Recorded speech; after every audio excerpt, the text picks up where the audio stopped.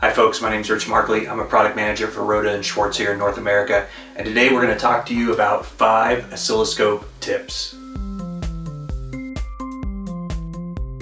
One of the things you want to avoid is having the signal too small on the display. If the signal's too small on the display, you're not using the full range of the analog to digital converter, and you're not going to get as good of measurements as you could.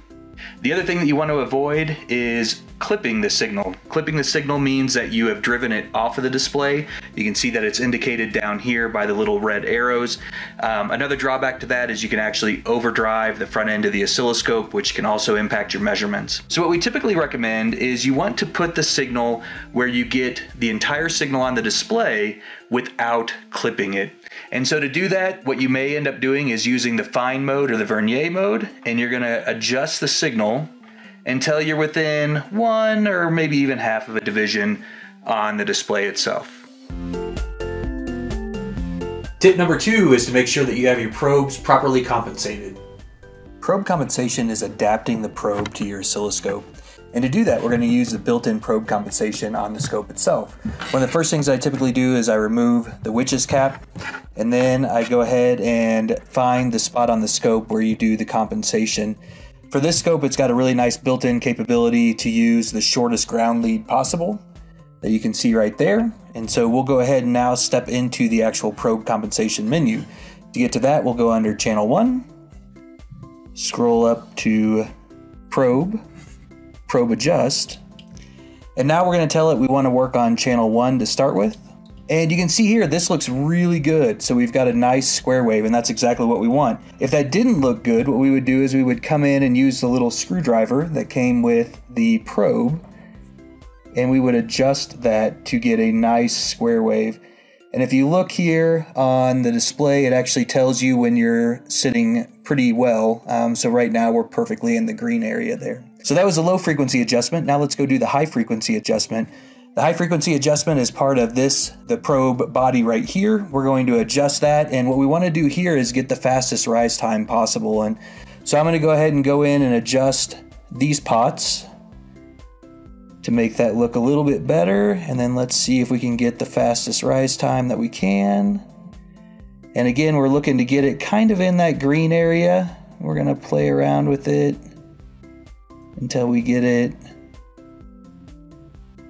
about right where we want it. So that looks really good.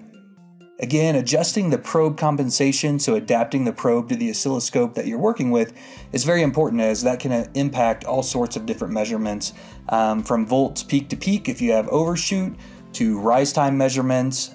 Making sure that you have the probe properly adjusted is very important. And tip number 3, we're going to focus on auto versus normal trigger.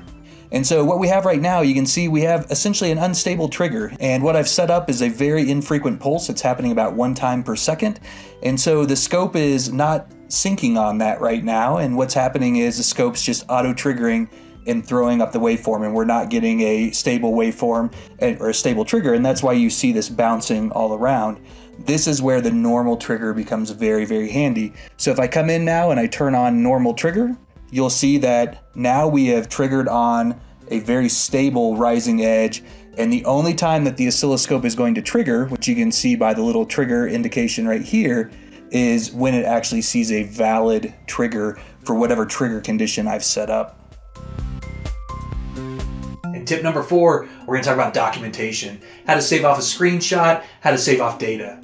Most oscilloscopes are going to have some sort of quick save function. On this oscilloscope, it's this little camera button. You also have the save and load menu or button that will often be available there that you can go into. And so one of the first things that you're going to want to do is take your thumb drive, and you're going to put the thumb drive into whatever USB port that you have available. So in this case, we can save waveforms, we can save setups, we can save screenshots. One of the neat pieces about this oscilloscope as well is this one touch. And so when I turn one touch on, I can enable that, and I can tell it I want it to save all of these different things. So the reference waveforms, the screenshot, the CSV file, the setup, and when I hit the save button, it will go ahead and save all of that now to that thumb drive. So that makes it very simple for documentation to be able to send off to someone else or to put into your lab notebook. And tip number 5, we're going to talk about serial decoding and triggering. So if you look, of course, you have your ones and zeros in the packet or the message, the frame that's being sent across the display. That can be difficult to decode on your own. So if you have an oscilloscope that's protocol aware and can do that, that makes it significantly easier. So in this case, I've already set up our UART bus. You can see that I have it doing ASCII decoding down below. And so this allows us to have the oscilloscope decode for us what's happening on the bus versus us having to count ones and zeros and trying to decode it ourselves. In addition, it also gives you protocol aware triggering. So if I go into the trigger menu now, instead of triggering on an edge, I can go to serial bus and I can now define the exact type of serial trigger that I want to do. And that'll be specific to the type of serial bus that you've set up on the oscilloscope. Thanks so much for taking time to listen to and watch our 5 oscilloscope tips. If you have a tip that we didn't mention, let us know.